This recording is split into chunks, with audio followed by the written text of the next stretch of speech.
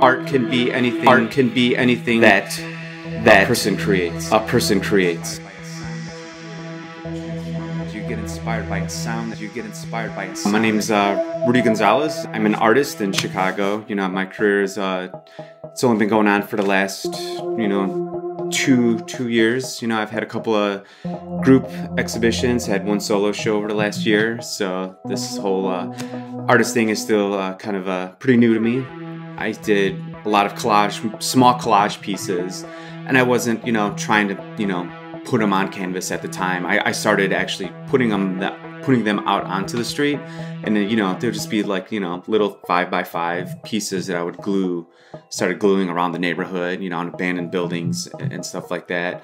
And then as my work progressed into the studio, then I started making my pieces bigger and larger, and then the neighborhood also at the time was going through some changes with a lot of street art. Local artists were putting stuff on the street, and then it kind of made me want to do more of that. So after I brought my work into the studio, started developing it a little bit better there, and then I'll take pieces of my work, blowing them up, and then putting them out onto the streets. I usually start off just going through magazines, books, getting, several images, a lot of, bodies and body parts, heads, eyes, I just go through, stacks of magazines, and my trusty X-Acto knife is always right by my side.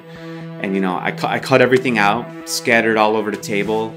And then, individually, I just go down, put my head down, and just start moving things together. That's the basis of my pieces. And then I go to the canvas, and that's when I start making like kind of the background and how the shapes and how the design, how it's all going to relate and interact with the main collage image.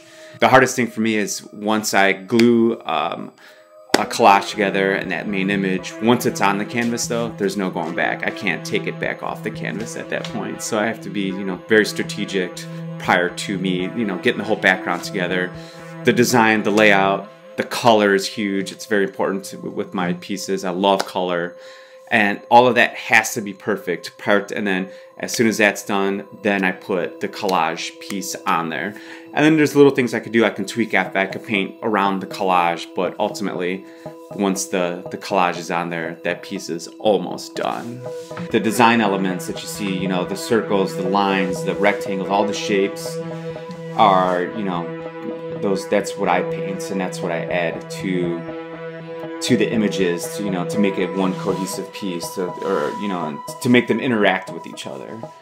So it's a fine line. It gets a little tricky, when you're dealing with collage and painting. But I think I make the pieces more interesting as a whole when I add paint and shapes and colors, especially bright colors. It makes it more of a dynamic piece, I think, instead of just a simple collage.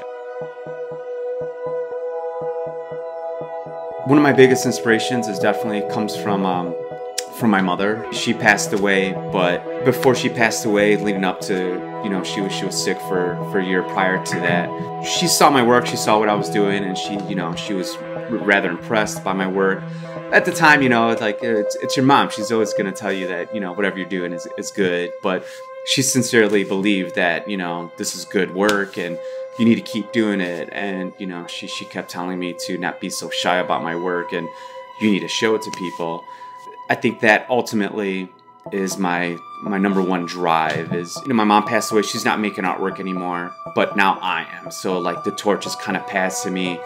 And I feel that, every time that I'm working on a piece or a painting, I'm getting tired, or I feel that like I can't go on, or I think that the piece that I'm working on isn't good. I kind of like, there's something that I dig deep down, and I think of like my mom, and I kind of think of what she would tell me to step back away from the painting or your work, and she keeps me focused. Even though she's not here, she is with me, and she keeps me focused on, on my painting and on my artwork and in life general. She kind of keeps me going.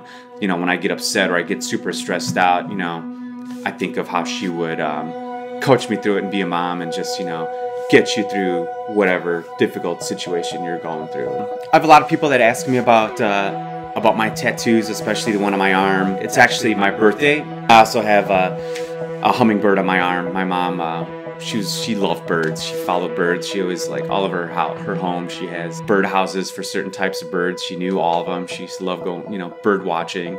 But the most fascinating bird that she was interested in was a hummingbird.